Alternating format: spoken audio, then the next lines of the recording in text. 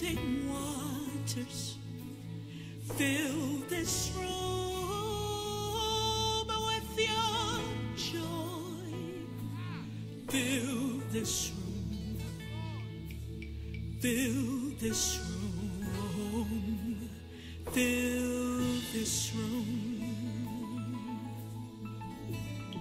Say,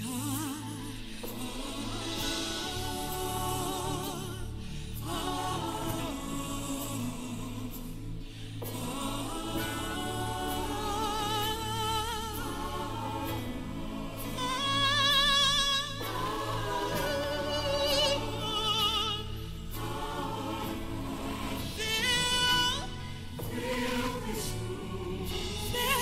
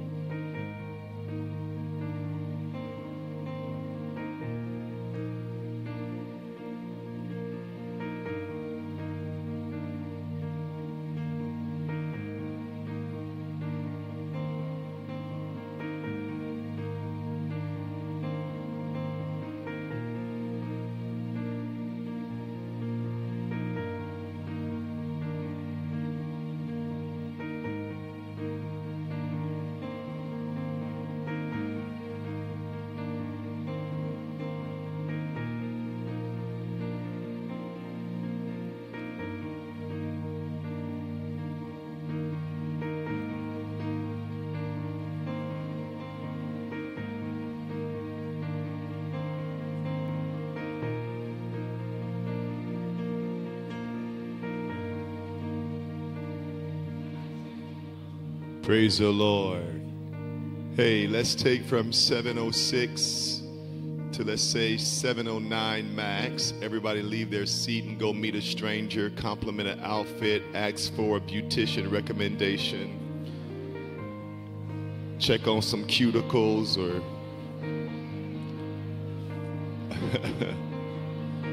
everybody go meet someone. We do this because these are your prayer partners, and you need to know who they are. Check on the kids and see how work is going. Check on bosses and loved ones.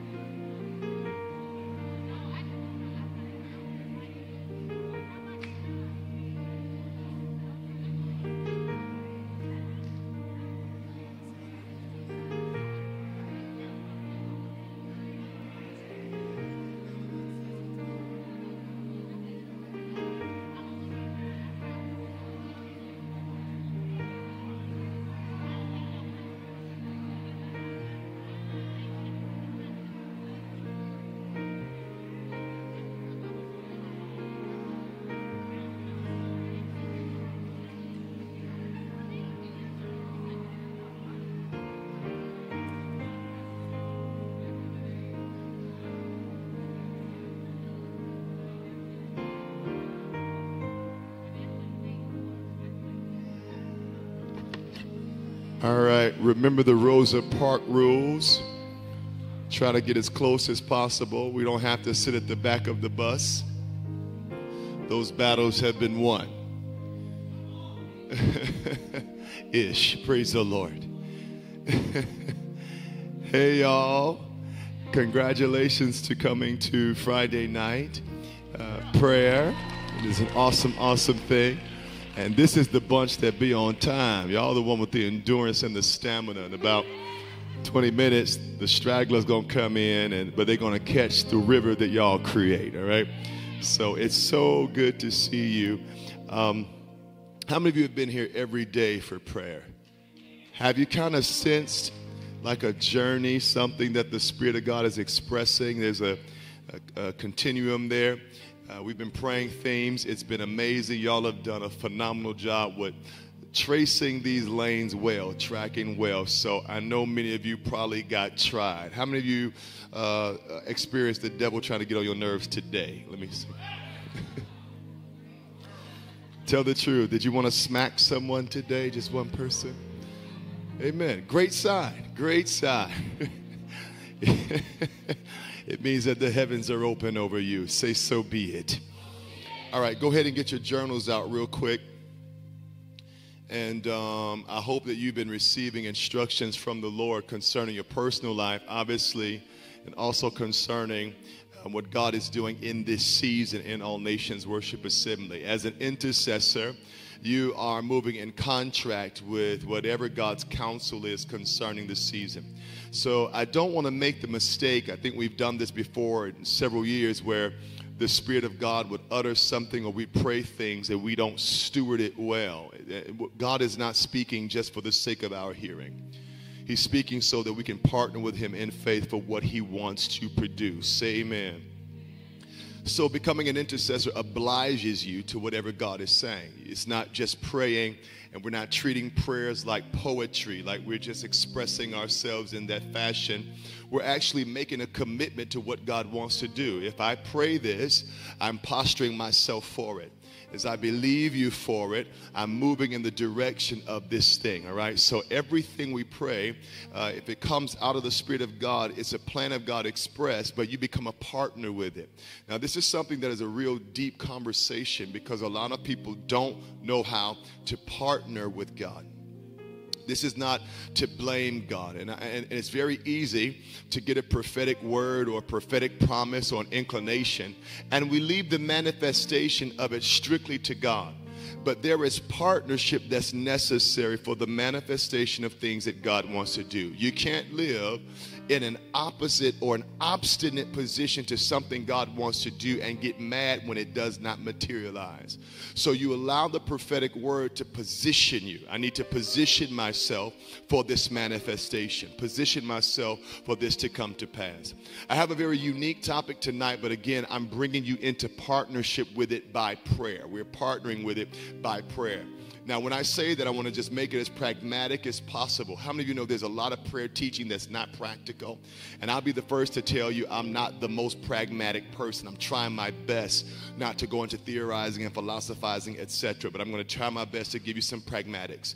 When I say partner with God by prayer, as you pray something and the burden of that thing comes out of you, you do the internal work in your heart to believe what you've prayed. That's step number one. And I'm going to repeat that because it's important. There may be things in your heart that has doubts, concerns, apprehensions, and fear. And then you pray something and your heart still may flutter at the thought of this thing coming to pass or coming to be. So step one of partnering with God in prayer is I've got to bring my heart in subjection to this. The very first thing that attacks your faith is your feelings. After your feelings attack your faith, the very next thing or the very next onslaught is coming from your logic. Your feelings and your logic will meet something as you pray. Does this make sense to you? So when I say partner with God, what I'm doing is I'm praying up until my heart believes that this can happen. And here's why. It's a very essential prayer component. Don't pray what you don't believe. Believing in it is a massive part of prayer. So it's bringing my heart to the place where I can actually fathom you doing this, you revealing this, and you showing this. Now, the other part of partnering with God in prayer after you do the internal work for the heart, and again, this is me being as practical as possible, you now have to align your language. I will repeat. You must align your language. When you take on a prayer issue or a prayer matter, you must adapt the language necessary to make that thing materialize. In other words, if I'm going to pray it, I cannot speak opposite about it. I speak in the direction of my faith. This is why in a lot of houses around the world, when people position themselves as intercessors, but they use that very same mouth, that very same tongue to criticize, critique, speak against what they're praying for, their prayers are not effective. Something can be true, an observation, an assessment. This person may be this, that organization may be that, this nation may be whatever. But here's one of the reasons why even America is in the place that she's in. You can't call yourself a prayer movement for America and criticize America. Does that mean that things aren't wrong with America? Nah. She's got a lot of stuff wrong with her. But the problem is I'm an intercessor. And so because of that, I have now relinquished my right. Open up. I've relinquished my right to use my tongue in the opposite agenda of my prayers. You have the power to cancel out what you pray. You got the power to nullify it. you've got the power to reverse it. So once I make the commitment to pray on a matter and an issue, I'm not walking around naive or blind or with an inability to see. I am choosing what side of God's will I'm going to talk on. This is as practical as I can be. Which means that even if I think it, I won't let it part my mouth. Even if I observe it and it's negative, I won't let it part my mouth. They're guilty, won't come out of my mouth. Inconsistent, won't come out of my mouth. Why? This is a guard and a gate. Lift your hands and say, my mouth is a guard and a gate. So you have to do that. Align my heart and then align my language. I speak the will of God. We always say it when it comes to the material, but we in prayer need to speak those things that be not as though they were. It's very important. You cannot be a carnal intercessor, a cynical intercessor. I'm afraid of intercessors that find more joy in saying they're realist than saying that they're humble. You got to be very careful about opinionated intercessors. Open up. It's difficult to pray the agenda of God if you have a bias or an idea of something before you go to the Lord, okay? So that's one of the most effective things I can teach you about prayer. Partner with prayer. Partner with the Spirit of God in prayer. Now, you're going to notice in the next few minutes, this is something that I've done for the last couple of days that we've been in prayer. What we'll do is we'll start to pray, and scriptures will come out of you. Declarations will come out of you. Burdens will come out of you. And when I say a burden, here's what this means. Don't y'all like my trying to be practical?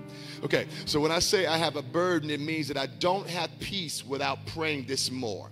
So, for example, everybody, when they're in religion especially, let's say you fall, you make a mistake, you have a sin, you have a weakness, and I believe, Evangelist Lachelle, we need to do a better job at teaching the difference between sins and weaknesses.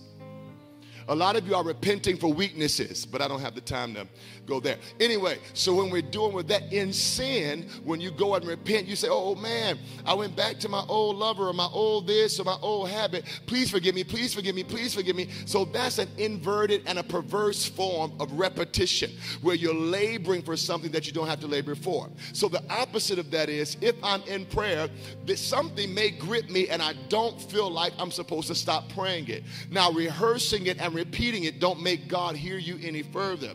But there is a such thing as activity that's adverse to your prayers. So you pray it. And what does that repetition do? It's not vain repetition, what Jesus said.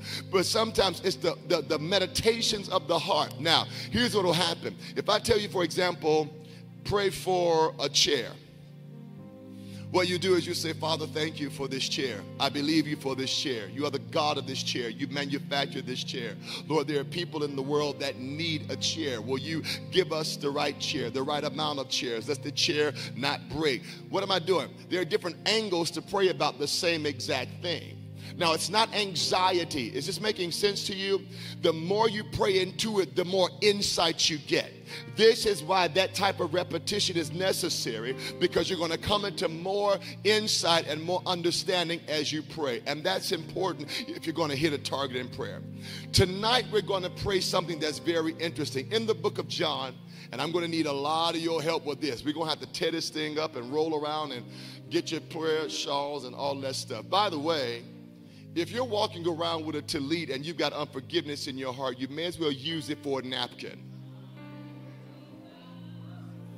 That thing is no different from a tablecloth if you've got unforgiveness and bitterness in your heart.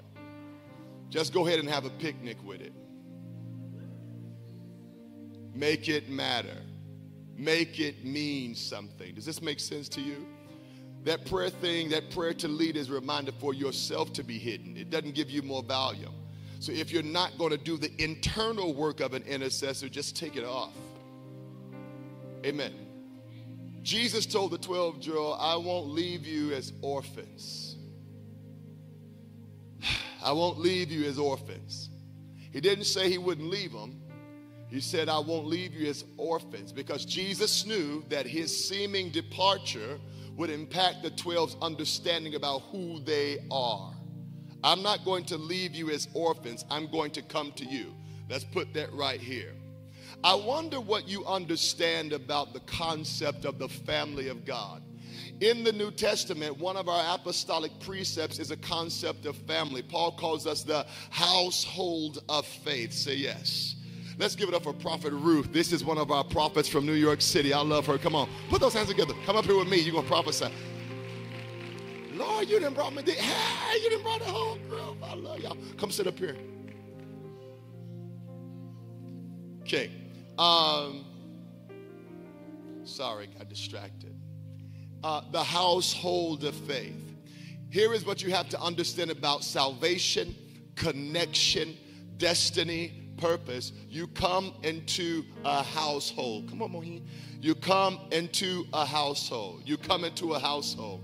Not a local church, but a household. Not a different religion, but a household. Not a different system of belief, but a household. It's the household of faith.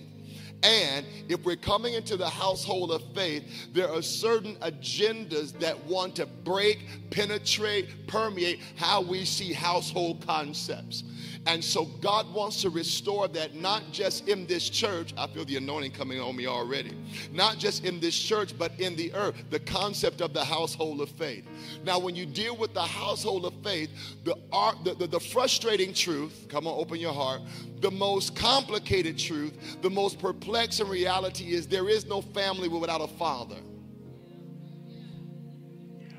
I didn't say that the father always do what you want him to do or always be where you want to be, but you came to be through the loins of a father, which means that the father is the agent of the future, or should be the advocate of the future. As long as the earth remains, there will be seed time and harvest. That's a father concept.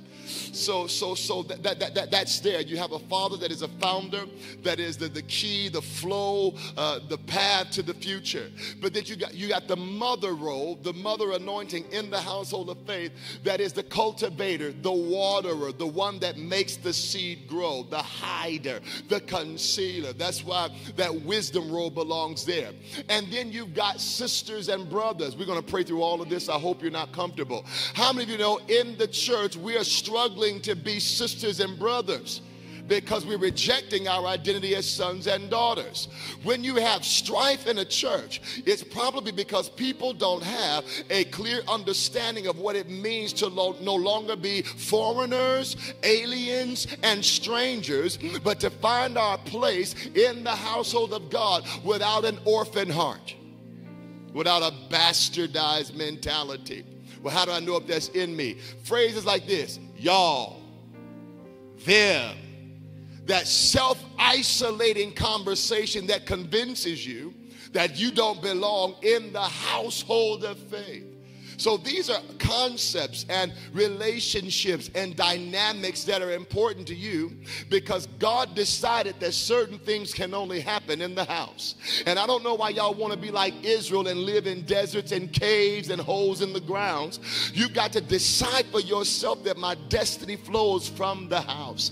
Now, when I say the house, I'm not just talking about what local church you attend. I'm talking about the internal mentality of your willingness to belong, surrender, connect, and yield everything you are. When you're in the right house, you shouldn't be holding back. Now, my gift is apostolic, so if you resist me, I'll get more aggressive. Nobody holds back when they're in the right house. When you hold back, and I'm not talking about fear, apprehension, insecurity. I'm talking about those of you that have made a conscious decision to not give everything you got. And then the devil counsels y'all and tells you that that's right, that's okay, that's good. It's happened. It's an agenda that's coming together in the earth. It's wicked, and if you can't see it, it's just because you're blind. The enemy is trying to disrupt the concept of connectedness. Stuff like what Jesus said, I'm the vine, you're the branches. Apart from me, you can do nothing. And everything that's not connected to me, because I am the true vine, it gets burned. Maybe your hardship is heavenly because you've not done what the book of Ecclesiastes does, which says, watch thy foot when you go into the house of the Lord. Keep your foot there. You belong in the house of God, in your mind, in your heart. And here is the place that should bring many of us to repentance. There were a lot of psalmists that grieved when they were not in the house. It was a burdensome thing. They would write about missing the house of the Lord and missing the presence of the Lord. And you'll find in many places in the book of Psalms that those two phrases are used interchangeably. The house of the Lord and the presence of the Lord. Now, let me debunk this and just bring this into your concept. You may say, oh, the presence of the Lord is everywhere because God is omniscient. He's omnipresent. And omnipresent means to be everything or everywhere at once, right? All right. So, who was that back there? Who was it, Eddie? Eddie, wave at me, son. Okay. Keep your hand up. Just keep waving. All right. Rachel, are you in the same room as Eddie? How you know? All right. What does his hat say? Stand up so you can see. What is his hat? What are you doing? Watch her. What are you doing?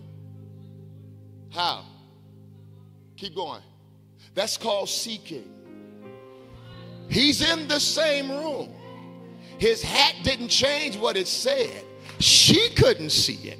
So it took for her to deliberately rise from her place and walk towards him. That's the difference from being around God and being close to him. You've got to understand that that's what your seeking does. He doesn't change his position, but I brought my legs up, my mind up, my eyes up, my ears up, and I got into the presence of the Lord. So understanding the presence of the Lord is about understanding his proximity, not just his existence. And you cannot live your life just being confident that God exists. The atheists do that. The scientists do that. You got to know he's present. My Bible tells me he is a very present help in the time of trouble. But what y'all gonna do about rejecting identity as sons and daughters? How you gonna cope with that? I've hit a brick wall and I realize in 2023 you're only going as far as your sonship. I hate that came out my mouth, but I had to say it. You're only going as far in power, come on, open your heart, in authority, in demonstration, in favor, as you heal in your identity as a son of God. As a son of God. And God will send ministries and wisdom. He'll send counsel and different things to help you deepen that identity. But I want to talk to those of you that are rejecting it on purpose for fear of abandonment and rejection and that orphan style life, that begging, that striving, that convincing, that persuasion. Lift your hands real quick and scream this and obey me. I know this is uncomfortable, but say, I'm already worth it. Say it again. Say, I'm already worth it. Listen to me. If you never do anything else, the love of God is unwavering toward you. If you make a mistake in the morning, it didn't reverse your prayers today. You have a son position, a son status. That's the secret to power and authority. I'm a son of God. I've not been taken on. And I feel bad because we come from churches that make us walk and pray and worship like charity projects. Like we ought to be lucky that the Lord loves us. God doesn't see us that way. He sees us as members of the household of faith. We are his house. That's what he wanted out of Adam. That's what he got out of Jesus. Jesus redeemed Adam's failure as a son. Before he could make a mistake as a man, he had to make a mistake as a son. That means you could even walk with somebody, walk with God, misinterpret and misunderstand his intent toward you, and then that's where disobedience comes from. Disobedience comes from an accurate view of God. Disobedience and rebellion is about what you see or not in God. When you get clear view of God, obedience becomes easy, and I'd argue even natural. I love to obey when I'm enamored by him. The problem with the church is we don't know how to captivate no more. And so there is a generation longing to be captivated by the resurrected one, but they don't have clear view of him. They running into policy, procedure, politics, everything but him, clear view of him. But clear view of him produces obedience in me. So maybe your prayer shouldn't be, Lord, make me obey you, make me obey you, make me obey you. Maybe it should be, Lord, let me see you. Because when I've seen him for real, obedience is the aftermath. It's called, watch this, the fruit of the Spirit for a reason. It's not the fruit of your adjustments. It's a byproduct of what the Holy Ghost grows in you by seed.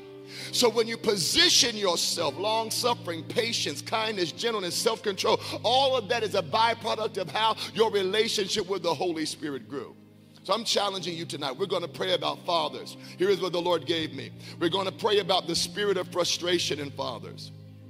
The agenda, listen, the agenda against the father position and the father role right now in the earth, and this is Kairos time, is frustration.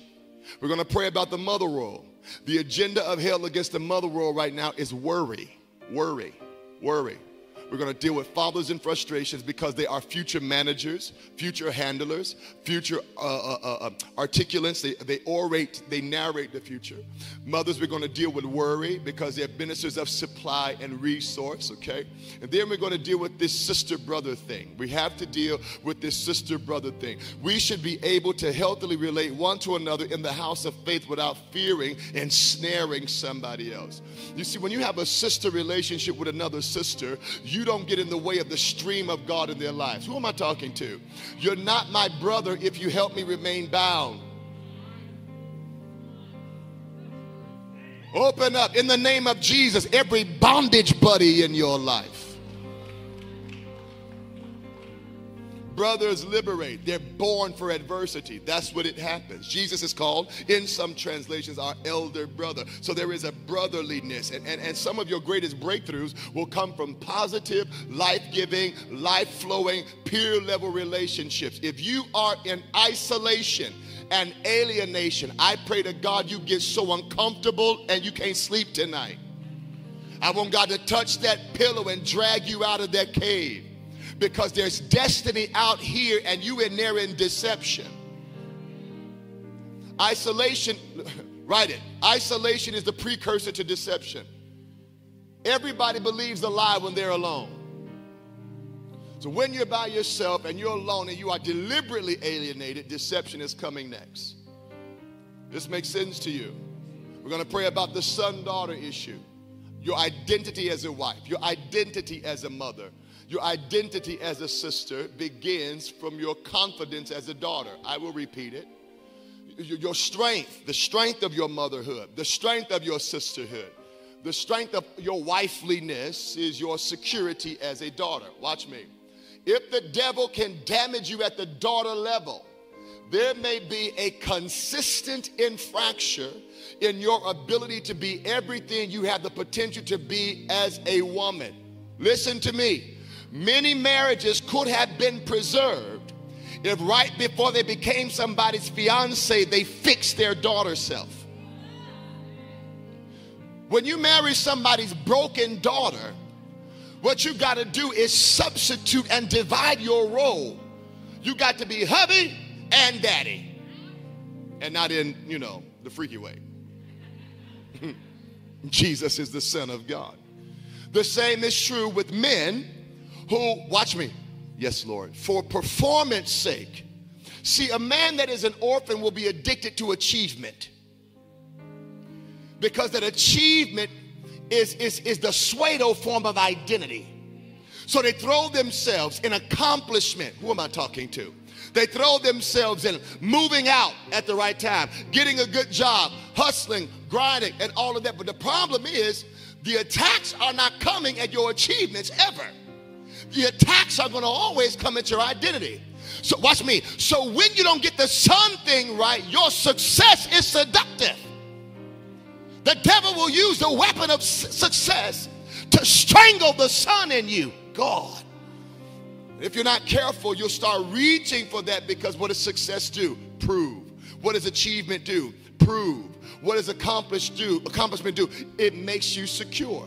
But behind all of that, there's somebody in there that's craving for life. Is that ministering to you? You got to get that right. Now let's talk about ministry. How many of you feel called to ministry? Wave at me. Y'all like I'm scared to say I'm called anything right now. It's okay, y'all. We family. How many of you received a prophetic word about being called to somebody and somebody needs what's on the inside of you and you're going to go to the nations and change a generation and you're going to do you know what all it is? Instructions for your sonship. You took it and created a program, wrote a book, developed a conference. You did everything but deepen your sonship before God. Those are son instructions. You are a minister to people, but you are a son to him. If you throw yourself into perfecting your service before you heal in your sonship, then your service is not going to be as strong as it's supposed to be. Does this make sense to you? So we have a template. We have a template. And our template is this. Nobody, and if this ministers to you, feel free to worship. God's word declares that no matter who you are, what you've been through, what you've seen, he will not leave you like an orphan. He will not leave you as an orphan. It doesn't matter what your story is. He promises that he would not leave you as an orphan. Here's what we contend with. When father, hallelujah, and mother, glory, forsake me at that point, at that level, at that place of trauma, at that place of pain, then the Lord takes me up. He elevates those. The Bible says, father of the fatherless and protector of the widow and orphan is God in his holy place. He will not leave you without. Don't care what they do or where they go. Those are experiences that you will have in your life. Now, this is a complicated subject matter. So when we pray tonight, I'm going to ask you a favor. I'm going to ask you a favor. Don't pray with me about these things from your story. That's all I'm asking. Because if you pray about this stuff from the place of your personal experiences, you're not going to lend strength. I'm asking you to find the faith to pray this. So put your testimony aside for a minute and become an intercessor. I'll pray by myself. Y'all don't put your testimony. He did that. They did this. This church did. Put all of that over here. We're not invalidating your experience. But there's something more important and more powerful than your experience in this revelation. I'm asking you to reach for what God is saying. Reach for what God is doing. We're about to pray, but I want you to just think about this so you can get courage for it. Think about how many lives would be changed if we had good moms. Let's think about it. Think about how many ministries would flourish if we had real mothers. And I'm not talking about people in white. No shade unless necessary. I'm not talking about those that recruit. Every 5-year gap, my daughter. I'm not talking about that. I'm talking about those that lay themselves aside and become a midwife for you without expectation of anything in return. Last time I checked, ain't none of my son, Micah Yavor, ain't never paid me to be his daddy. Selah. So if your money is what makes this relationship, why? There's a chill.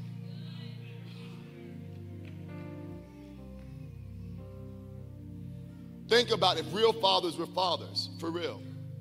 Self-sacrificing, willingly walking around with pierced hands, pains in their gut, scarry knees from prayer. Think about it. I'm talking about spiritually and natural. What if we did our jobs? I tell you what would happen. Less people would be in cycles. Because one of the things that Father anointing can do is break a cycle. You know when you're around a father spirit or a father anointing, when you have too many firsts to count. That's a part of how you know that thing is there. Moms give the spirit of wisdom, the spirit of counsel. Deborah said it this way. The city gates were at war. They chose new gods and chaos was everywhere. Watch me. She basically says that mother role in Israel confronted chaos. Chaos. A part of what should be active in your life when there is a mother experience is peace. Unexplainable peace, just settlement, security. Moms don't cause chaos. They confront it. And then she said, until Deborah, now she was a judge. She was a prophetess. The wife of Lapidot, she was of the tribe of Issachar. She knew what it was but she identified herself mainly as a mother. I rose as a mother in Israel. America needs good mothers. I feel like I'm talking like a prophet to the nation. I know everybody's worried about who we gonna vote for, but it does not matter who is in that Oval Office. If we don't get this issue of father and mother right, the nation is going to decay anyway. We lost a generation because we don't have the father-mother thing called. And I'm not saying go and slide in somebody's DM and make somebody your mama, your daddy, or anything like that. I'm saying open your heart to these flows, these channels of wisdom in your life, these experiences. You don't know worship until you've worshiped God like you're a son. My God, there's a place in God's presence where the layers of your disappointments, fears, experiences, paranoias, anxieties. I have worshiped God, Lanessa, so much so that insomnia left my life. I felt like I could sleep again. So there's a place in worship when you adjust and you become that son identity, that daughter identity, that things begin to change in your life, all right? So can we pray this? Well, y'all don't sound encouraged. Can we pray this? All right, get the day off of you real quick. Just do what you need to do to clear your head.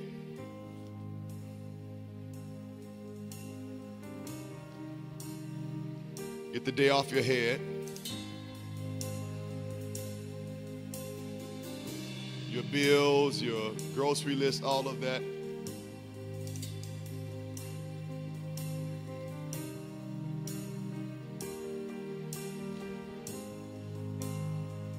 If you don't know how to get the day off of you, just follow my example. And then what I'm going to do is teach you how to pray in this way, all right? The easiest way to get the day off of you, just say stuff like, Lord, you are my source. My focus is on you. My concentration is on you. You are my sufficiency and you are everything that I need. You have already supplied me with that I need concerning life and godliness, and for that I adore you. Let's use this strategy, y'all. You are perfect in all of your ways. You do everything well and you cannot make a mistake. Come on, express yourself. You have given me the gift of life. You have given me the gift of air. You have come near to me when I was in my own dung and returned like a dog to vomit. You drew me with your precious voice, and you did not speak harshly to me, but you drew me by your words and your expression. You see things in me, come on, that I don't see myself. You know my frame, my makeup, my build. You watch my risings and you see my going downs. Oh God, what have we done to deserve this kind of love? What have we done to deserve this type of attention from such a holy God? Lord, there's nothing we can do, and we confess it right now, that there is nothing we can do to earn it, nothing we can do to deserve it. We can't perform enough. We can't be good enough. We can't hit the mark enough. We can't be successful enough to deserve to be called the sons of God. All right, y'all, I guess we're here. Let's stand up. To deserve to be called the sons of God. But you have made us sons before you. Without our permission, in our mother's womb, you formed and you fashioned us, and we give you the praise. Oh yes, you knit us in our mother's womb. You called us in vitro. You decided what season we should come to be. You decided our gender. You decided our nationality. You decided our height. You decided our DNA. Our genetic makeup is your decision. We are more than just mere men and human beings.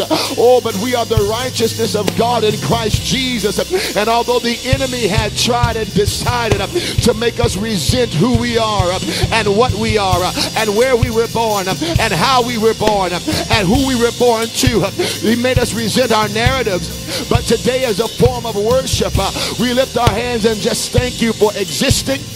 Thank you for the gift of life. Come on, worship him right there. Thank you for the gift of life. Come on, we're not praying yet. We're in adoration. Thank you for the gift of life. Thank you for the gift of life.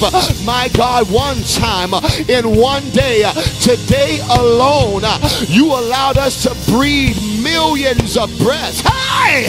Today alone, you allowed us to cough and sneeze. You allowed the systems and the functions of our body to do that bring it pleasure unto you. And even though in times past we took it for granted, on this Friday night we thank you for the activity of our limbs. We thank you that the blood still runs in our veins. Oh yes, it does. We thank you for consciousness. We thank you for so sobriety. We thank you for psychological health. Glory to the Son of Man. Thank you, oh God, that you didn't make us after the likeness of animals, and you didn't make us after the likeness of creatures. You didn't make us after the likeness of the creeping beast, but you made us after the likeness of the one true living God. Oh yes, you looked in the mirror and you exhaled, and here we came. You looked in the mirror behind the balconies of heaven, and you blow, and we came to be. Oh God, we did not deserve that. We did not deserve that. Iniquity should have separated us. Sin should have separated us. Rebellion should have changed our identity. But oh no, by the power of the blood of the Lamb, the unblemished Lamb, not only do you secure our future, and not only do you secure our provision, not only do you secure our existence, you secured our identity, and we will never not be a son of God. Hallelujah. We will never not be a son of God. Hallelujah. Hey, hallelujah. Come on, let's go. Oh God, thank you. We adore you for choosing us. We adore you for forming us. Come on, we adore you. Thank him. Sometimes you just need to thank him for making you who you are. Come out of your frustrations and bless him for that. Oh, you crafted us. You crafted us. You manufactured us. You dreamed us, and we came to be, and we give you the glory. Oh God, you could have got worship from rocks. You could have got praise from mountains. You could have caused the trees to sing, but you have chosen to let the redeemed of the Lord say so. And now we have a song. We have lyrics. We have things we can say. You wanted to hear it from us. You could have got it from any other place, but you desired it from us, and we magnify you. Oh, you're so wonderful.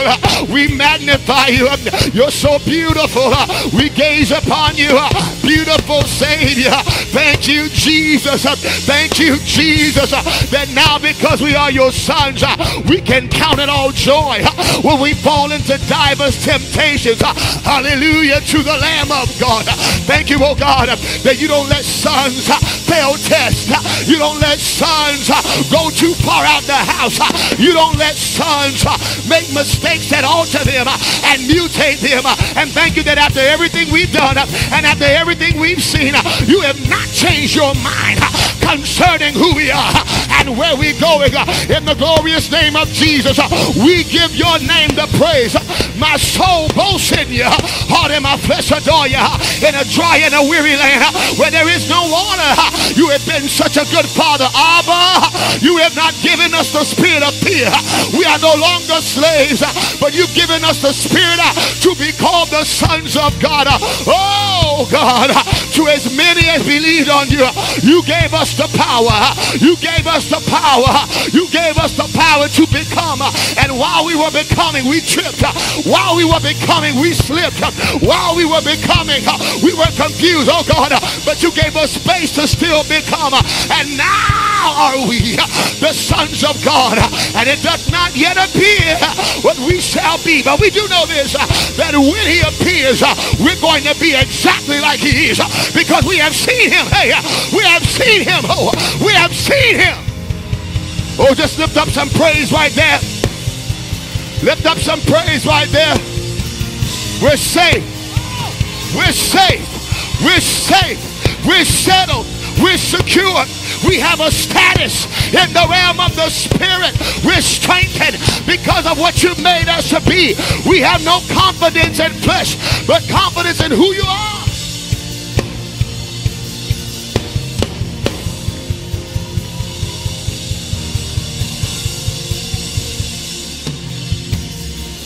Now lift your hands, let's begin to praise. Come on, keep it there. Oh yeah, I love the temperature now.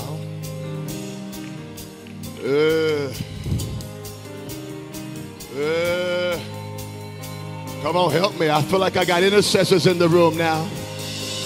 Our Father, which art in heaven, hallowed be thy name. Thy kingdom come. Thy will be done on earth as it is in heaven. Give us this day our daily bread. Forgive us our debts as we forgive our debtors.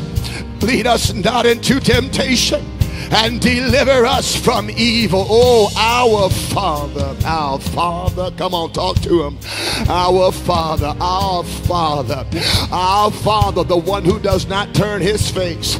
Our Father, the one that does not punish us with distance. Hallelujah. Our Father, the one that grabs and holds us. We beseech you tonight on the behalf of the place of grace. Lord, it's been a rocky season. It's been a season of uncertainty. It's been a season of necessary and unnecessary warfare. But you have allowed us to face things on purpose and deliberately. Now we come to you to settle the matter at the altar. Let the matter be settled at the altar. Oh God, will you allow the Father heart of God to be released in the All Nations Worship Assembly in a way that we've never seen before. Give us grace to perceive you as Abba in the name of the Lord Jesus Christ. There have been those that have been ejected from the house. There have been those that have tried to tear the house down. There have been those that have hidden in the house with secret intent. But you are the Father. This thing began in you. You are the progenitor. This thing was conceived by you. Now let the Father motive, the Father ministry, the Father lens, the Father voice, the Father volume, the Father rod, the Father scepter, the Father heritage, the Father inheritance, the Father history be stirred in this place. Give us, my God, sonship consciousness. Come on, pray. In the name of Jesus, we annul and disavow. We separate ourselves from bastardized behavior, both conscious and unconscious, in our walking and in our talking, in our dealings and in our deeds and our doings. In the name of Jesus, rout out subconscious bastardized behavior. In the name of the Lord Jesus. Oh, for behold, we are in days where men are rebelling and men are going astray. Men are wandering and roaming. Will you bring us into sonship submission in the name of the Lord Jesus? Help us study like sons, seek like sons, sing like sons, write like sons, love like sons, obey like sons, listen like sons, hear like sons, adhere like sons, react like sons, respond like sons, reach like sons. My God, help us to become like Jesus, who knew no sin but was yielded in his total self to you. He presented, oh God, his humanity before you, and you led him like a son. My God, thank you for grabbing our hand. You called Israel your son, and they rebelled. Oh God, will you pour out now a brand new spirit, a brand new endowment, a brand new consciousness for us to be deepened in the identity even of the Son of God. Oh yes, your word declares in Genesis 3 that it would be the seed of the woman that would bruise the head of the serpent. And when you want to get the job done, you always send the son. Let there be a new sending. Let there be let there be a new sending. Hey, let there be a new sending because your sons are in position. In the name of Jesus, we come against offense because sons can't be offended. We come against fear. Sons can't live in terror. We disavow ourselves from resentment, division, strife, schism, and we posture ourselves now as sons of God. Come on, pray that for a while. Pray that for a while. I feel the water level coming. Tsunami in this place.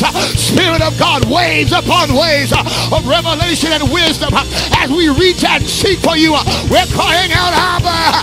We're crying out, Abba. We're crying out, Abba. We're crying out, Abba. Chicago needs sonship. South Shore needs sonship. America needs sonship. Pour it out in the name of Jesus. Abba! Abba! Hey, hey! Abba! Abba! Abba! Abba! Hallelujah! You are our Father. You are our Father, and you will not forsake us. You are our Father, and you will not fail us. You are our Father, and you will not lead us astray. You are our Father, and you will not lead us without a comforter. Without a comforter. You are our stronghold. You are our shelter. Oh yes, my God, our tabernacle, our safe place. We hide in you. We hide in you. Come on, press into that.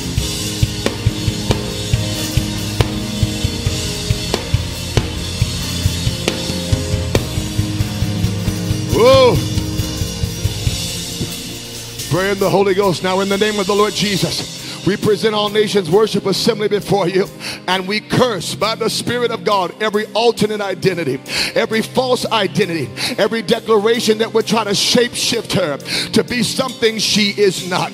You have molded and you have fashioned this place for your divine intent, your heart and your mind. I'm asking in the name of Jesus that in the same way the dove descended upon the shoulder of the Lamb, and you made pronouncement over Jesus that he was your son and that you were well pleased, cause there be a brand new security, a brand new settlement in this place, that the future is in your hand.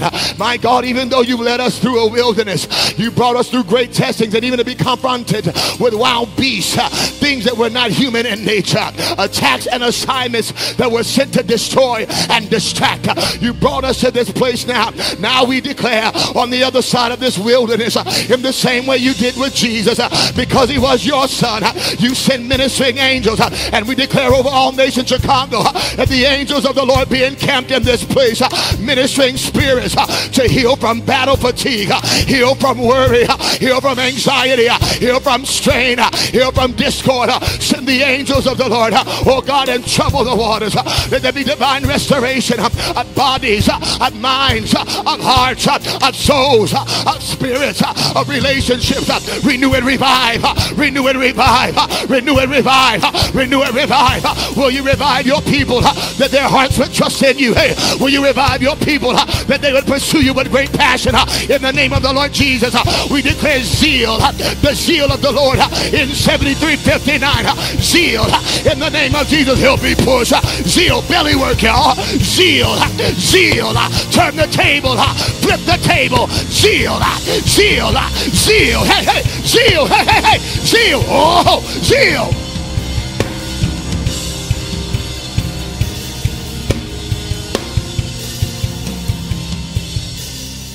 Father, we pray for every wounded woman in the All Nations Worship Assembly. Those that have grown weary and tired from pressing alone in life, struggling to survive and succeed, trying to see their way, navigating through the lanes of life. And for many it has felt like a jungle, and they've not felt covered and or protected. We lift them to you. Begin to give them sonship consciousness. Make them like Esther, who was given up to a system that was meant to strangle her, and yet you endued her with great power and gave her audience before kings. We declare that the Esthers are being raised in All Nations Chicago. Those that may have felt like they were adopted and orphans, and now by your hand, hey, by your hand, hey, by your hand, by your providence, you change their audiences now. In the name of Jesus Christ of Nazareth, we say that the women of this place will not be given over to deceptive agendas. They will not be given over to seduction from strange men, bizarre things to rape and ruin and wreck their destinies. In the name of Jesus, monsters on assignment to their ministries and their calling and their purpose. Will you raise within them a sonship consciousness? Help me pray. We lift up the mother anointing. Oh, here it comes. It's coming from another place. Oh, a mothering heart, a mothering spirit that's not afraid to plow in the field. Gather. We need Naomi and Ruth, my God. Will you make those relationships, cause those conversations and arrangements, but pour it out like an oil upon this very place in the name of Jesus, that we would know the El Shaddai, the all-breasted one, the one who nurtures. Let it be so in this place. Manifest your mothering heart, the mother spirit in this place concerning the church, which is your bride. Lord, will you do it by your spirit? Reveal unto us the necessary fellowship between male and female. Oh God, break the strife between the genders. We come against and bind all gender competition and battles of sexes, and we release right now a strong unity, a strong binding, a strong partnership. Your sons and daughters shall prophesy. Let there be a brand new prophetic spirit that moves in this place because of tandem partnership between men and women. Yes, God, you can do it. We believe you for it. We believe you for it now.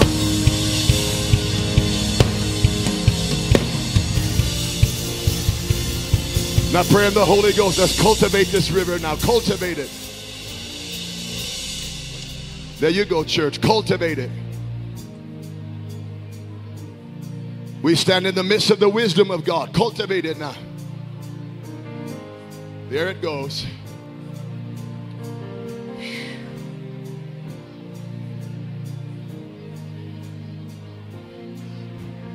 Let an earmark of this nation, this great people, be that they are joined as sons and daughters, settled and secure in their identity, not competing with an alternate or another, not feeling inferior or incompetent against another, but settled and satisfied in their place and in their unique identity.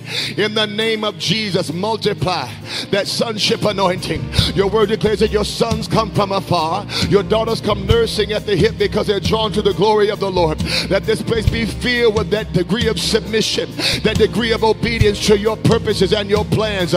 Oh God, fix our eyes not upon mere men, but fix our eyes upon the mandate. In the name of the Lord Jesus, we honor you by positioning ourselves before you, what you've called us to do and what you've called us to be. Yes, God, in Jesus' name, let their family consciousness be born afresh in this church. Let their family consciousness be born afresh in that movement. In the name of Jesus, we expose and we confront any attempts for control, manipulation, witchcraft, seduction, allurement, enchantment. In the name of the Lord Jesus, no spell-binding relationships, but that leads us to wisdom. Oh God, you've given us the gift of mothers and fathers to be wisdom ministries in our lives. Let there be a brand new degree of wisdom that rests and manifests on this movement. In the strong name of Jesus, we need wisdom. Help me pray. We need wisdom. We need wisdom. We need wisdom. We need wisdom. We need wisdom. Except the Lord build the house, those that labor in vain. And except the Lord guard the city, those that watch in vain. Oh God, this is your house. This be your people. This be your family. Let there be a strengthening of the DNA. Oh, a strengthening of the DNA. A strengthening of the ability to multiply. For the enemy had thought that he would make eunuchs out of this place, that he would sever our ability to loose seed in the earth. But devil, you are a liar. Devil, you are a liar. We bind you. Your agenda, your enchantments, your incantations, your hypnotizing sons are coming to the house. Let it be so to the nations. In the name of Jesus, forgive us for being numb, forgive us for turning off our affections, forgive us for turning off our expectations, for turning off our faith, forgive us for being numb, and raise brand new faith in us, brand new confidence in us, that you will supply and you will connect and you will lead and you will guide and you will lift and you will heal and you will deliver and you will deliver. You will deliver. Surely you will deliver. You are our delivering God, and we trust in you now. We believe in you now for your deliverance. Oh, let it be in the walls. Let it be in the walls. Give us a matured vision for what this place is to be. Give us a refined perspective of what this place is to be. We no longer mourn over Saul for that era and that regime, but we look toward the fresh pouring of oil. We look toward the Davidic period. We look toward the period of war and worship, wisdom and warfare, wealth from diverse places. Now, Father, pull men out of the caves by your loving voice. Your word says with loving kindness you draw men. Begin to whisper for some and begin to talk strongly to others and bring them out of their caves into their assignments. In the mighty name of Jesus Christ, let the assignments be agitating. Let the assignments be annoying. Cause the assignments to cause restlessness. Grab a hold of the hearts of men. Those that are ignoring you, those that are trying to turn your voice down, grab their ears, my God. Grab their careers, grab their relationships, grab their romantic life, grab their distractions by your strong hand and pull them in until they're crucified. Pull them in until they're nailed. Pull them in until they bear their cross. Let it be in this day that even as the Son of Man bore his cross, cause all nations worship assembly once again to take up their cross, and follow you. We need discipleship in this place. Let there be a strong discipleship vision, a strong discipleship passion, a strong discipleship fervor to multiply in the household of faith. And you have promised that you would add to the church daily such as should be saved. Let it be so that the book of Acts, the phenomena that belongeth unto the New Testament, is moving aggressively in this place. We labor for it now. Let it be so that that is our culture. Crown us, crown us, crown us. Let there be a brand new crowning, and we'll labor and cultivate it now. In the name of Yeshua, we believe you now. We believe you now. We believe you.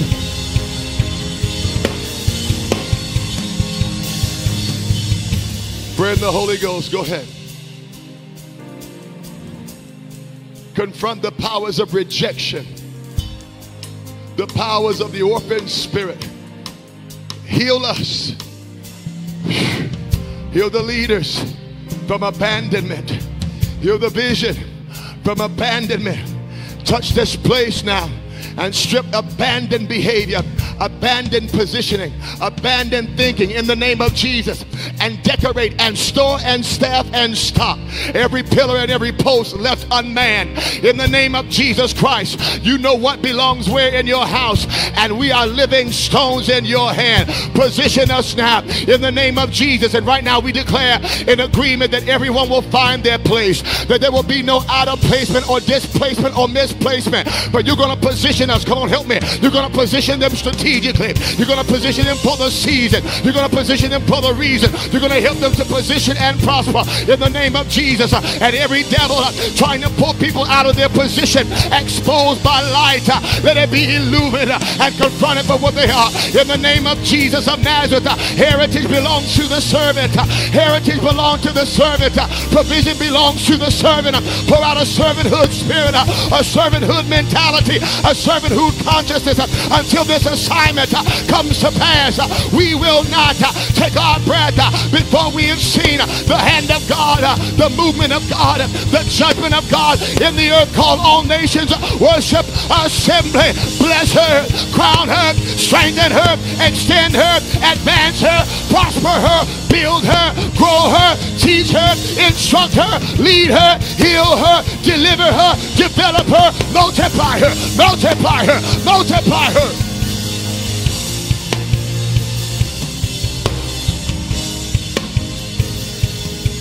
Pray in the Spirit for a while.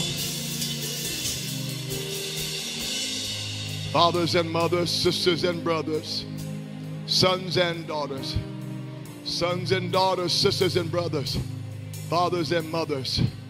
God, help us to have the fear of the Lord.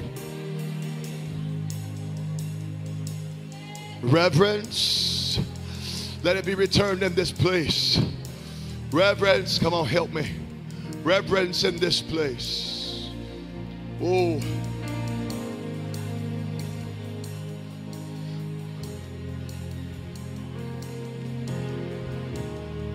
Pull out of the very chest cavity of this place the orphan spirit and the orphan heart. Reach in. Come on, help me. Don't get weary. And pull it out now.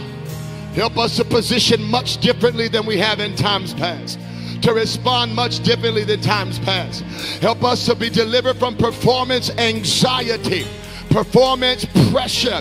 Help us to be delivered from it in the name of Jesus. Perfectionism that's keeping us out of our purpose and out of our position before you, even concerning this New Testament work and cause. Help us, oh God, to be delivered from fear of mistake making, fear from trial and error, and help us to know that you empower us even when we get it wrong. You strengthen us even when we misstep. You're ordering the steps of this people and in this place, and in the name of Jesus, build your army. Build your army in this place in the name of Jesus of Nazareth, and may she wax stronger in the name of the Lord, and cause us to have instructions and insight concerning what territory, what land, what space, what possibility, what area, what concept, what scheme, what construct that you would like us to take dominion over. For we declare now by the power of the Holy Ghost that these are dominion days. We're not asking anymore, we're not begging anymore, we're not pleading anymore, but the kingdom suffered violence, and the violent take it by force. Days of dominion, decades of dominion, because of how we've cried and how we've labored and how we've consecrated. Let dominion, a dominion mandate, a dominion vision, a dominion power. Let there be brand new authority according to the word of God. Brand new authority, keys. Let there be released in this place. A dominion spirit, dominion talking, dominion decrees, dominion decisions. Let it be so in Jesus' name.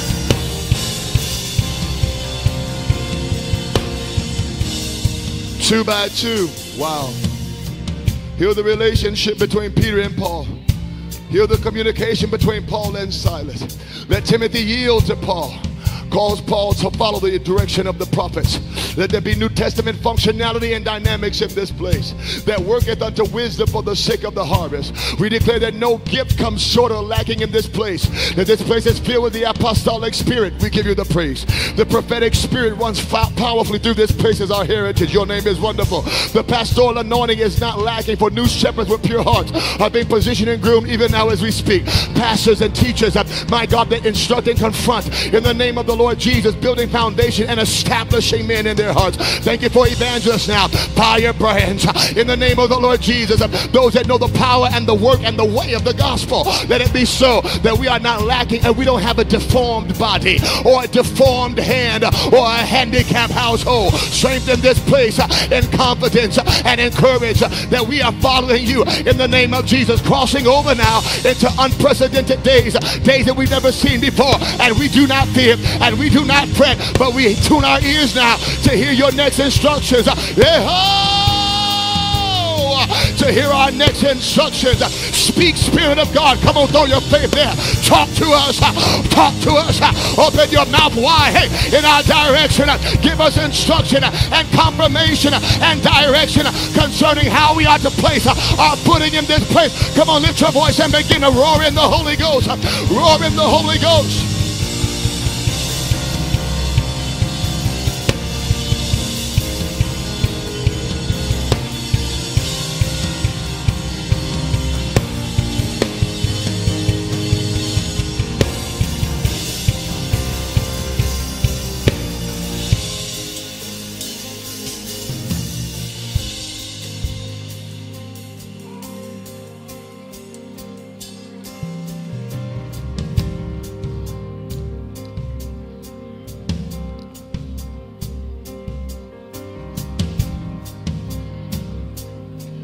We take on brand new yokes, but these are not yokes of bondage and yokes of slavery, but these are yokes of service. Come on, lift your hands to the Lord. Yokes of service. We consecrate ourselves before you afresh and anew, presenting ourselves unto the priestly way and the Levitical rite, giving ourselves over to the ministry of Aaron. Help us, oh God, to be postured in holiness before you. Jesus, you're worthy of it. You're worthy of it.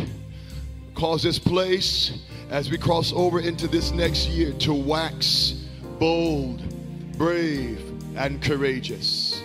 In Jesus' name. All right, find you a prayer partner. Let's do this. Hurry up.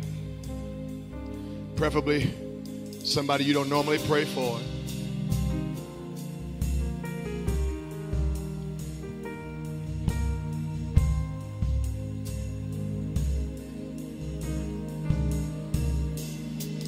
Find you a prayer partner.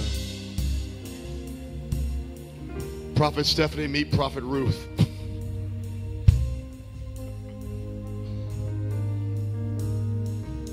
Now, what we're praying is in the same vein of what we did in a corporate prayer strength. We still have a vein open. We want to go into the pressure and the volume of that vein. Say yes. What we want to speak into is the sonship consciousness in the hand of the person we hold. Listen to me specifically. We want to make sure that we use our faith to uproot and rout out any orphan-like behavior or symptoms in their lives. So we want the brother and the sister whose hand we hold to find their acceptance, their placement, their security, their focus, their study, their meditation. You can begin to pray things about their destiny, their assignment, their purpose, and their courage. You need to deal with fears and temperaments that are not responsive to directions from God. And then as you conclude your prayer, pray and contend for your neighbor for their next set of instructions.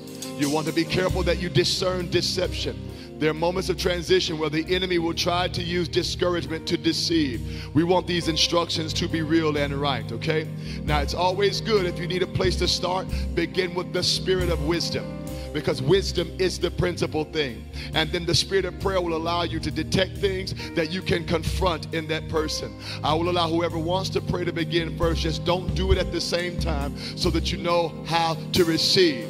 Now, I feel led to give you this instruction. One of the things that adjust in your life as you start working on your sonship self is how you receive.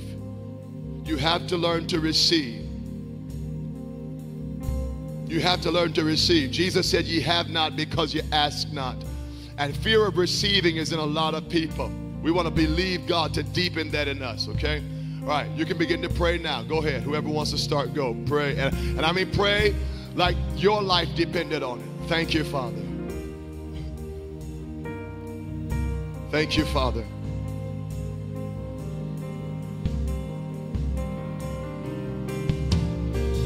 Thank you, Father.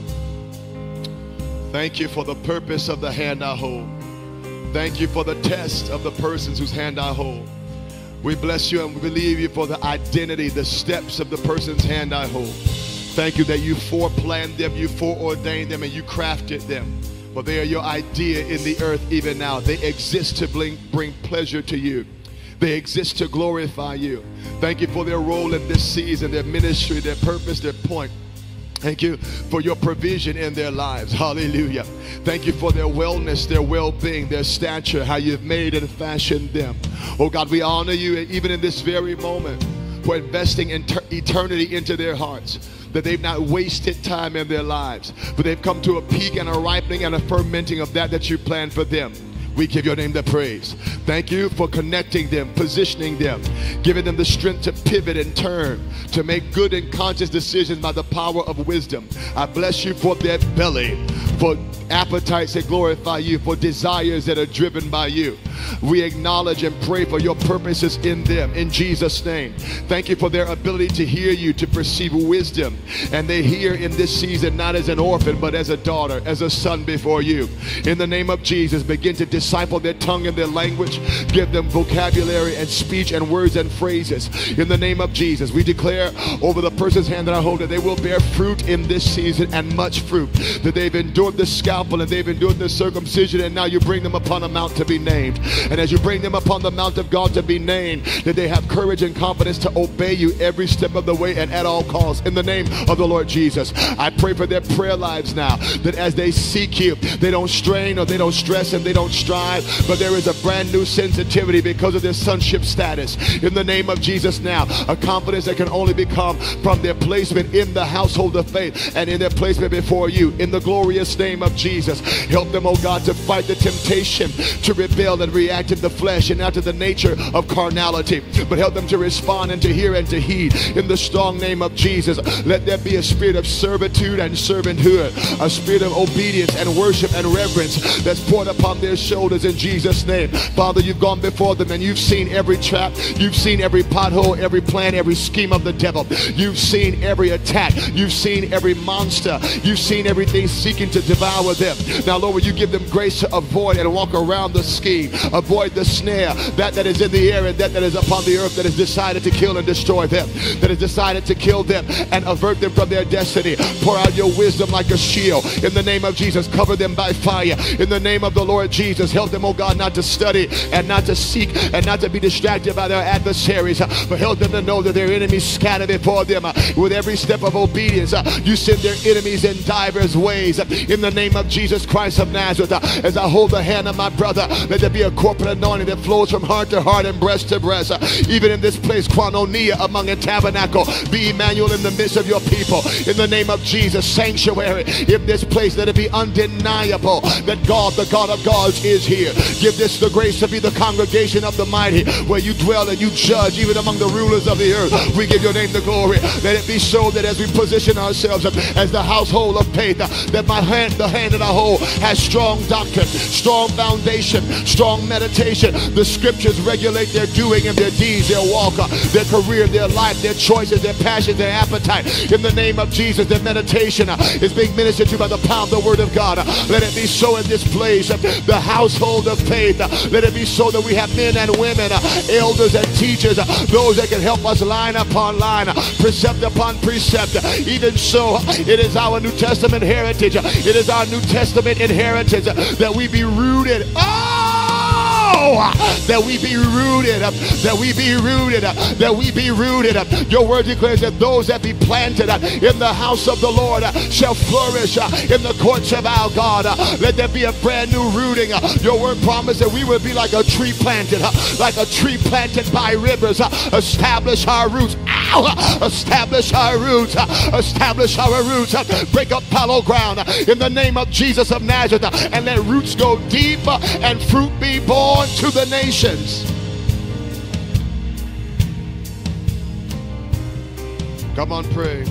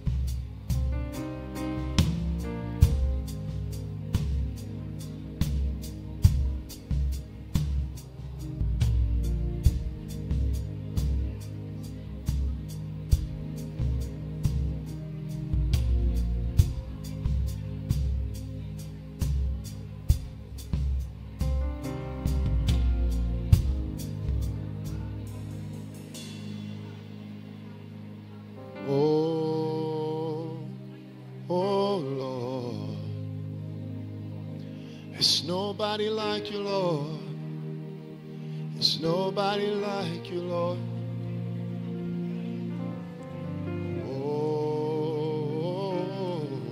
Oh, Lord.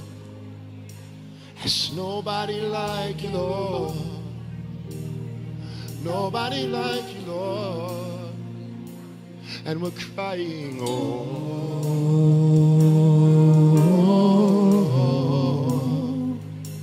there's nobody like you, Lord.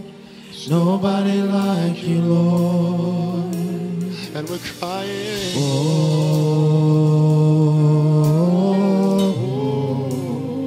nobody like you, nobody like you, Lord. Nobody like you, Lord. Lift your hands and cry,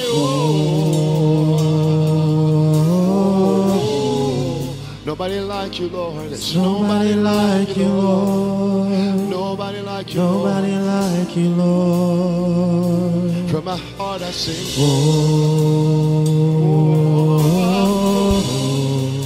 nobody like you, Lord. Nobody like you, Lord. Nobody like you, Lord. Put your hands and say,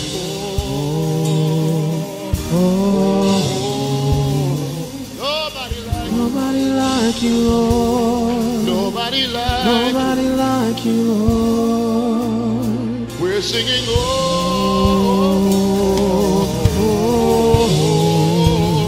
nobody like you, Lord. Nobody like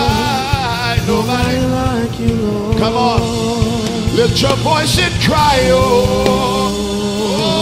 Lord. Nobody like you, Lord. Nobody like you, Lord. Nobody like you, Lord. We're crying, oh, nobody like you, Lord. Nobody like you, Lord. Nobody like you, Lord. We're singing, oh, you are my healer, Lord. You are my healer, Lord. You are my healer, Lord. We're singing, you are my healer, Lord. You are my healer, Lord. You are my healer, Lord. You are my healer, Lord.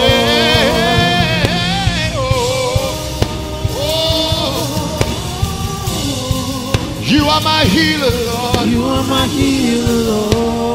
You are my healer, you are my healer, Lord.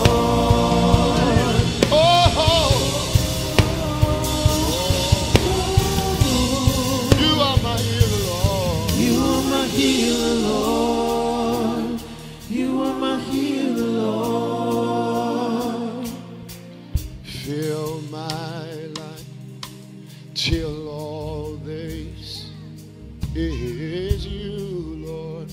I glorify your name. Fill my life till all they see is you. I glorify your name. Fill till all they see, all they see is you, Lord. Glorify your name. Fill my life till all, come on, lift your hands, till all they see is you, Lord. Glorify your name. Fill my life, come on, till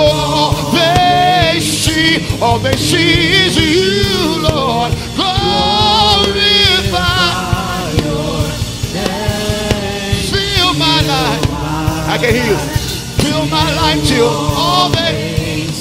all they see is you, Lord. Glorify your name. Fill my life till all they see is you, Lord. Glorify your name. Fill my life till all they see is you, Lord. Glorify your name. Fill my life till all they see is you, Lord. Glorify your name. Fill my life till all they see is you, Lord. Glorify your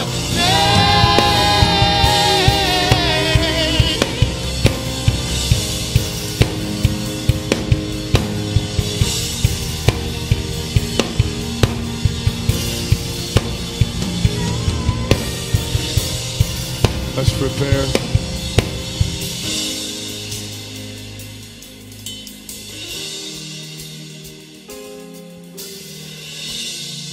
Lord, we're trusting that everything that we've expressed and articulated by your power and by your spirit has been accomplished and fulfilled. We're trusting you by faith that not one word has gone to the ground, and that there has been courage that has waxed strong in the hearts of those that were discouraged. Instruction in the eyes and the ears of those that are seeking to know what to do. Thank you for establishing us now in that you do and that you see and that you say concerning us. Thank you that these are prophesied days, but that greater days are before us, moving swiftly and quickly. Justin and Ashley, come here. Prophet Ruth, Prophet Stephanie, y'all get in the front real quick.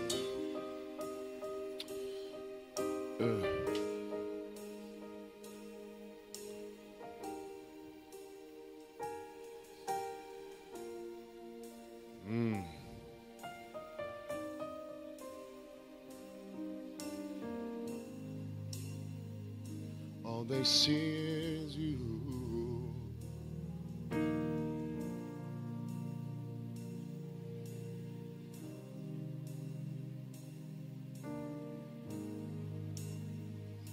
Yeah, man.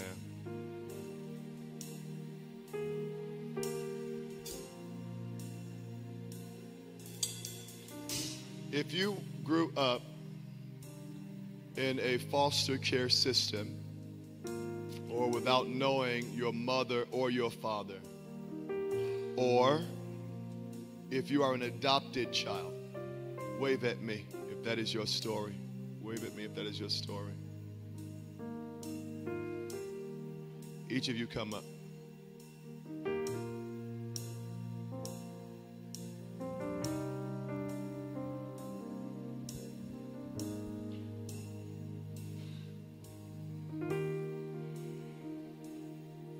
I'm believing, God, that there's a prophetic word. This is symbolic, but there is something God wants to say for the season that's moving. Pastor Jamal, will you come? Trey, will you come?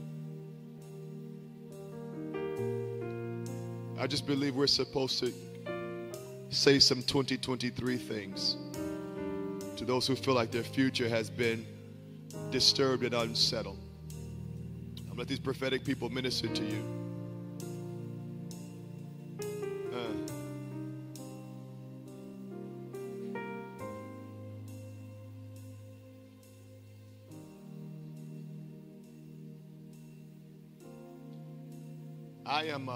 I'm trying to gather the sound I hear in my ear. These are loud tears, like orphan tears.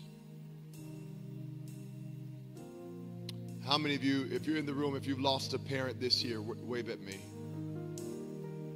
You come. Come.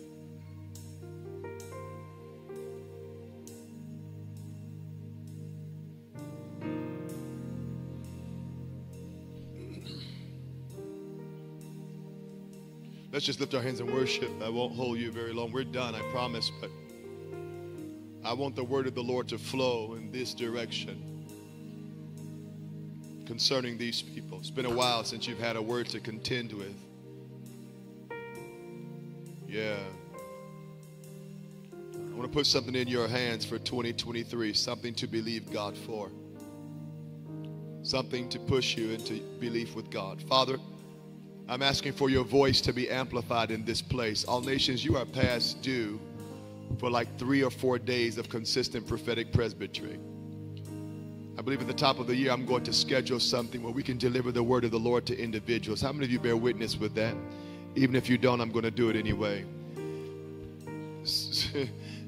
So we're going to speak the word of the Lord and minister prophetically to you right now. God, talk to us now about this year, about what you want to do in these lives, in the name of Jesus, real quick. Give me a minute. Woman of God, come here, baby. Vanessa. Come here, Moheen. Moheen, come here. Sugar, come up the stairs. Vanessa, come up the stairs. Give me a minute. Don't rush me. Vanessa, stand in front of her. Moheen, just receive. Lift your hands real quick. Vanessa, start to dance.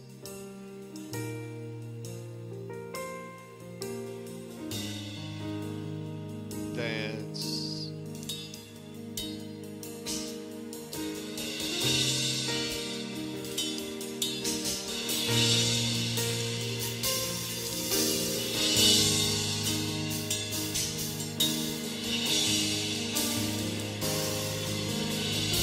Until the day of your mourning comes to an end. Until the day of your loss comes to an end. The spirit of laughter and joy and celebration will come in the place of the theft and the robbery. And that has been slapped out of your hands and the heart that has been shattered this year will be mended and will be healed as you set yourself aside. No plan lost, no money wasted, but invested in the direction of your next move and decision. Father, she is not an abandoned one. I curse abandonment in the name of Jesus. And I curse every assignment of every wolf pulling her out of her destiny in deliverance in Jesus' name. Let it be that she is strong in the Lord and in the power of his might. And let it be that she waxes with great strength, such as she's never seen before. I loose this now to her. Now, this abusive thing,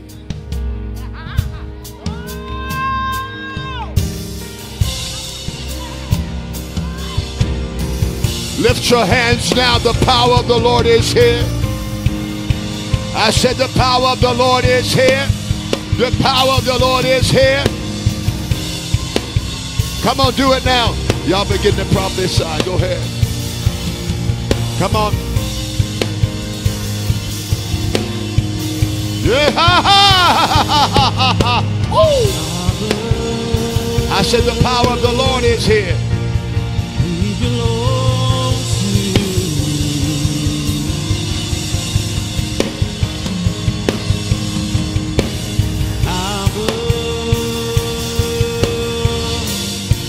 Come on. We belong to you. If you're in here, you want an impartation for your prayer life, run to this hour right now and do it quickly. Come on. Do it fast. Robbie, push me while the anointing is here. I'm going to need some help. I'm going to get wild in a minute. In the name of Jesus, I release the strength, the power of intercession and fervent prayer. Take it and drink it because it's yours. Come on. In the name of the Lord Jesus, I loose the spirit of prayer to you now. In Jesus' name, fire. Let it happen now. Come on. Let's do it. It's just flowing from my life to yours. Come on. In Jesus' name, out of your belly flow the rivers, rivers of prayer, articulation, expectancies, utterances. In Jesus'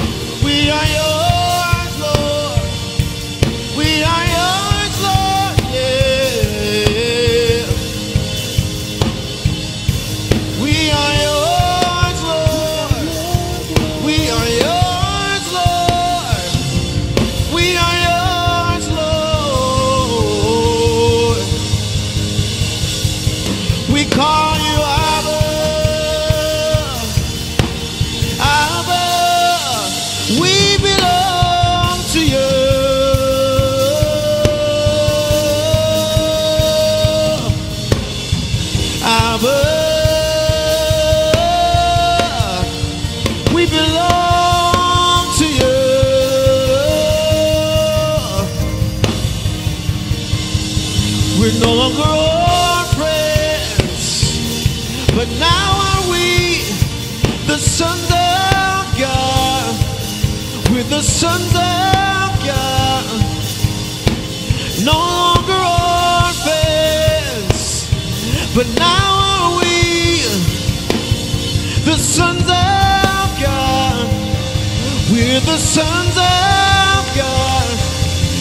We're no longer orphans, but now are we the sons of God.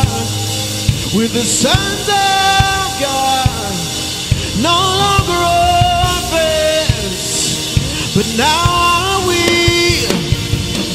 the sons of God. Oh, no longer orphans, no longer orphans. We're the sons of God. We're the sons of God.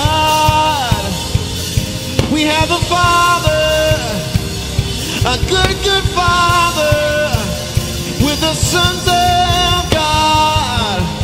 We're the sons of God. Whereby we cry, Abba. We belong to you. Oh, we cry, Abba. We belong to you.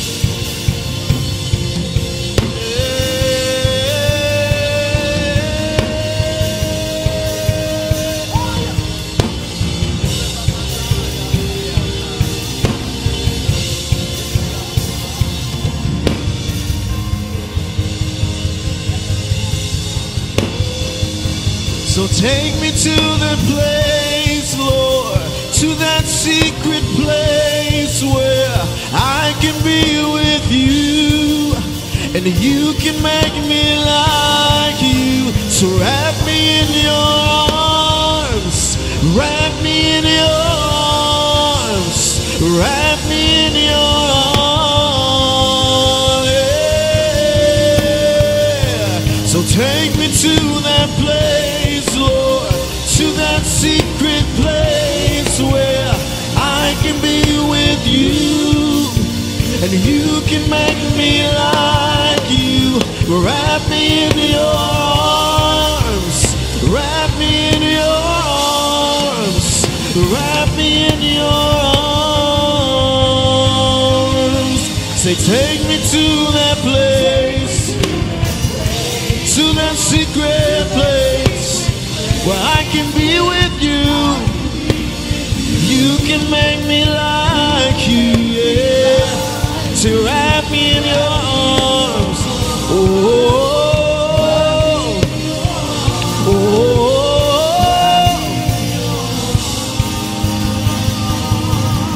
Say, take me to that place, to that secret place. I can be with you. You can make me like you. Wrap me in your arms. Wrap me in your arms. Wrap me in your arms. Say, take me to that place, Lord, the secret place, the holy place. I want to be with you, Jesus. Wrap me in your arms. Hey, hey. So take me to that place, Lord, to that secret place. I can be with you. You can make me like you. So wrap me in your arms. Oh, oh, oh. Wrap me in your arms. So take me to that place where I want to be where you are, in the secret place.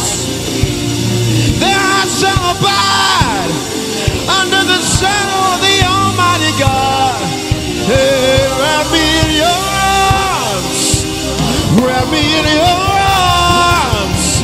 Hey, say, take me to that place, Lord, to that secret place, into the holy place. Wanna be with you, Jesus. Wrap me in your arms. Hey, whoa, hey, so wrap me in your arms, Jesus. Wrap me in your loving embrace, in your loving embrace. Wrap me now, wrap me in your love, Jesus. Wrap me in your arms.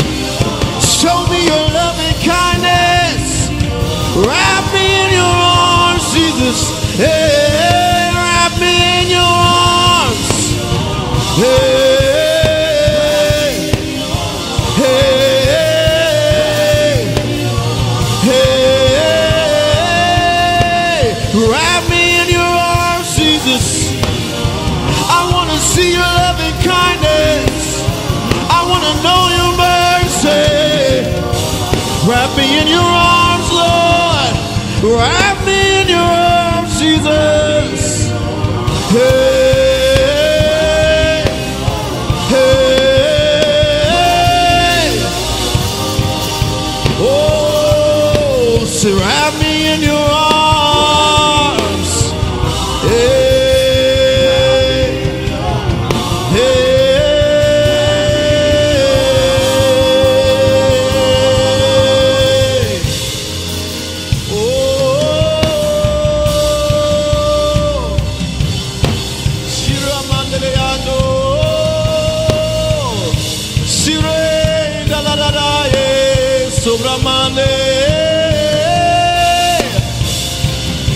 Oh, how I've looked for you in the sanctuary to see your loving kindness and your glory, your power and your glory, your power and your glory, your power and your glory.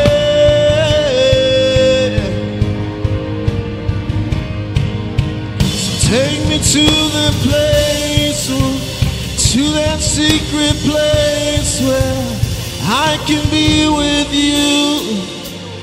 You can make me like you.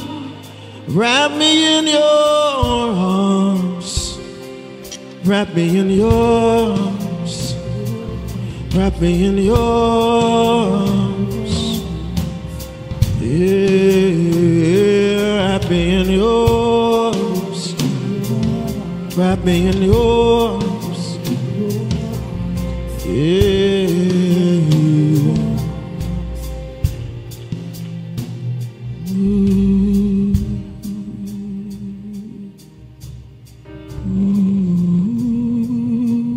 We're done. Lift your hands before the Lord.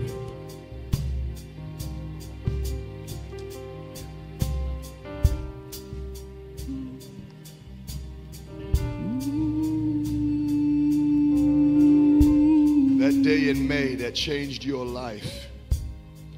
That second week in the month of May that altered your life and scarred you emotionally forever. God's giving you a retroactive restoration from the worst call of your life. Your phone rang and it ruined your day and it's not stopped bothering you, and now that grief is on you strong. It started to impact you physically, even with cysts. God's healing you today in your mind, in your body, and in your emotions. And the nightmare you left at home. There's a nightmare. I see a nightmare at home. There's a nightmare at... I'm walking past the second room to the left. The second room to the left. You left the sheet open, but there's something there that reminds you of a painful event and hardship that's terrorizing you with the memories and the imprints in your mind. Oh, God is even regulating your blood flow. The enemy's been trying to hit you with irregular bleeding, and I command that thing to dry up now in the name of Jesus. Hey, lady, you're crossing over into your most blessed years. I come against the agenda of abuse, of control, of witchcraft, of manipulation, and I command your resources to be loosed now in Jesus' name. You need a bill paid by the 15th. God said he's going to do that for you. 48 hours, you'll have the answer. Come on, put those hands together for the Lord. Oh, come on, put those hands together for Jesus. Glory to God. Ho, ho, I feel victory shout. Come on. Hallelujah. The Lord God reigneth among the heathen. The Lord God reigneth in the heavens. The Lord God reigneth among the earth. The nations declare that Jehovah is God. He rules. Now unto him that is able to keep us from falling and to present us faultless before the Lord with exceeding great joy. To him be all blessings and honor, dominion and power, both now and forever. Everybody scream, so be it. God bless you.